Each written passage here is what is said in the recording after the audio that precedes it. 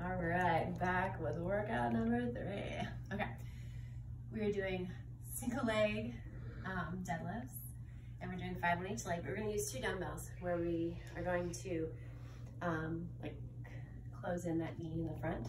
Okay, so we are going to get ourselves set, and we're going to get into this position, and we're going to come down, keep those dumbbells nice and tight to the knee, and then drive back up. Go into a parallel position, keep your shoulder back, keep that belly tight, come down, nice and tight to that knee. Make sure you keep those dumbbells, they're gonna like squeeze that knee, not literally, but right here, nice and tight to it before you come back up.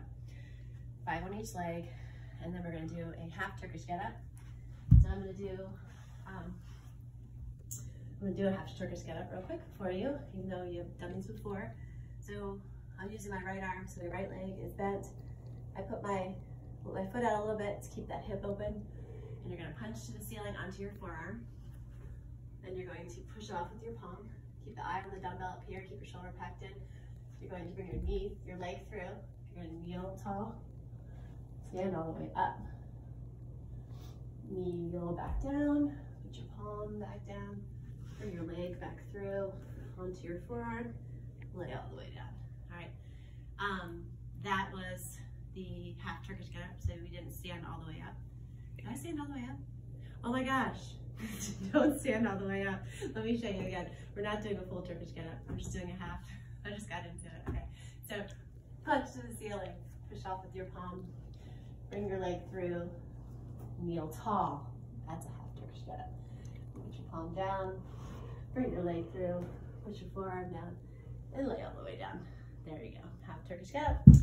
So those are the 2 strength exercises for workout number 3, and then we're gonna do 5 rounds of 3 cycles.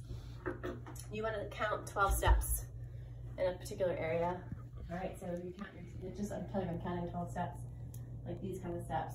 All right, once you count, mark the sides, and then you're going to do a sprint, shuffle, sprint, shuffle. So you're gonna sprint to the other side, tap, turn, shuffle, tap, sprint, and then shuffle in the other direction. Now I'm not going as fast as I can for my sprint, but you want to go as fast as you can for the sprint. Sprint, shuffle, sprint, shuffle. 3 cycles.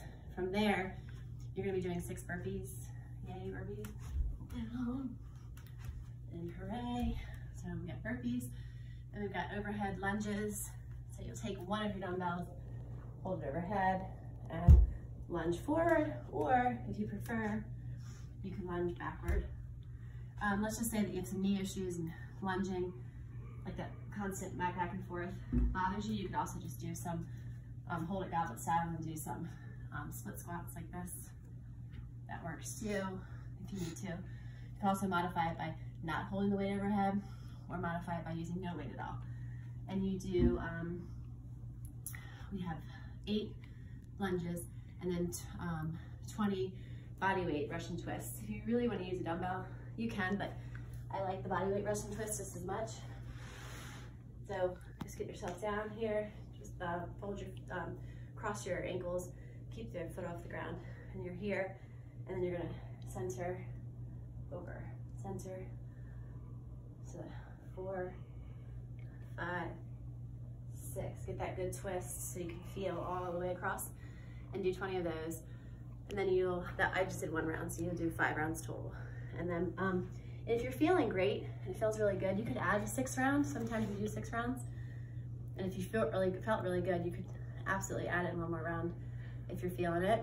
And but I wouldn't do more than that. So I have 5 rounds, so if you want to add that 6, go for it. And then you go right into your core, 3 to 4 rounds of bear hold leg extensions, 12. So you're gonna get yourself into bird dog position. Lift your knees off the ground, and then you're just gonna straighten your legs, and then back down. Don't touch all the way back down. Keep everything nice and tight. And you're doing 12 of those. Okay, after 12 of those, you're gonna do a side plank leg lift. So then you'll get yourself set into a side plank position. Bring your hip up off the ground, and then you're just gonna lift. 1, 2, 3. You do 8 on each side of the leg lifts. Keep that hip up when you're doing leg lifts. And then 20-second scissor kicks.